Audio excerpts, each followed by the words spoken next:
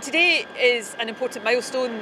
The railways in Scotland come back into public ownership after a quarter of a century of privatisation. So it's a significant day, significant moment. I think the principle of public ownership, control and crucially accountability is an important one. But it's the start of a process, not the end of one.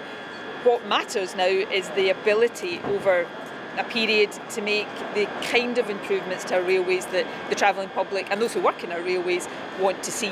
Heavy responsibility for government, obviously, but one, I think, that offers enormous opportunities. What does it really mean on a day-to-day basis from the average? Well, initially our focus, as I think people would expect, as we transfer the ownership, is to ensure continuity and reliability of service.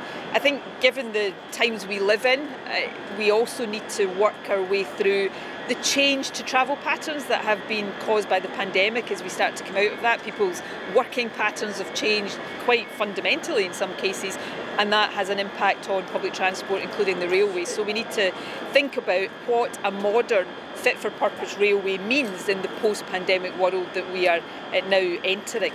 But then over the longer periods, kicked off in the spring with the national conversation we've spoken about, it's about working with the public to think about the improvements people want to see to the reliability, the accessibility of our railways, a fair fares review to look at the crucial issue of affordability of our railways, a lot of work planned for the next few years to decarbonise our trains, part of our transition to net zero. These are not things that are going to happen magically overnight, but they are now able to be driven by the new public ownership and accountability model. My experience as First Minister over all the years I've been First Minister is that when there are issues on our railway, people already look to government to try to resolve them. That can be difficult because government's not in the position of ownership and control. So now that we have that more direct relationship, I hope these things become more possible, not just in the sense of solving problems, but actually building a railway that is fit for the future. On the subject of accountability and public ownership, why should the public have faith in the Scottish Government with the ScotRail enterprise, given the ongoing fiasco with ferries?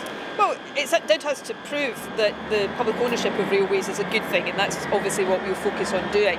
On ferries, firstly, I'm not seeking to diminish the very real serious problems with the delays and cost overruns on the ferries. I do think, though, there is an oversimplicity in trying to read across to what we're doing today for two reasons. Firstly, nationalisation of the Ferguson shipyard hasn't caused the problems with the ferries, and on the contrary, nationalisation has been part of trying to resolve the problems with the ferries.